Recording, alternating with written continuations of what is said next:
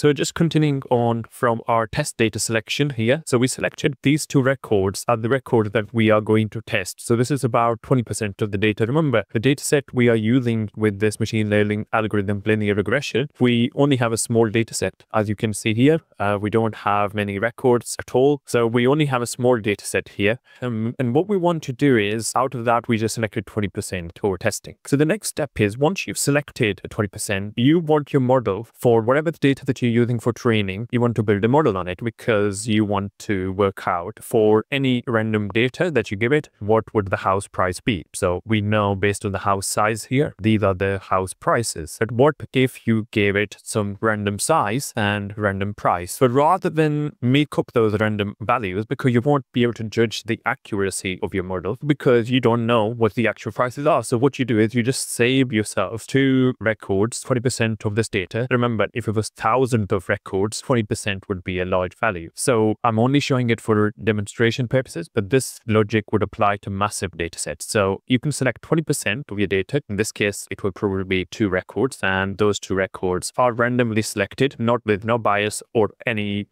manual selection process, because remember, we're using the automated built-in functions within sklearn to select our test data and training data. So you build your model over here, and this is the function. So remember here, this is a class, and we're just creating an instance of it. Remember, I talked about classes. So this function here, it's part of linear regression here. This is a class, and what we are doing here is we're just creating a copy of it. And then we call this function model.fit. We pass it to the two variables, our training data set. So this is the X values and this is the Y values. Remember, X is the size, Y is the price. And you might be wondering, where did I get the train_train? Because it says here X, there's no train. It's because we use this function to split our data between training. So 80% of the values selected here are for training and 20% are for testing. Remember, I'm just highlighting these for demo purposes. These have been selected randomly, and we printed what values have been selected for testing. And you can see that the size here was selected and here was selected. So the rest of the data we are actually going to be using for our training here. So 80% of the data for training. And once that training is done, what we are going to do is we are randomly going to predict based on a house price and see what value we get. And then later on, we're going to check how accurate our model is based on the test data, because you need to know the actual values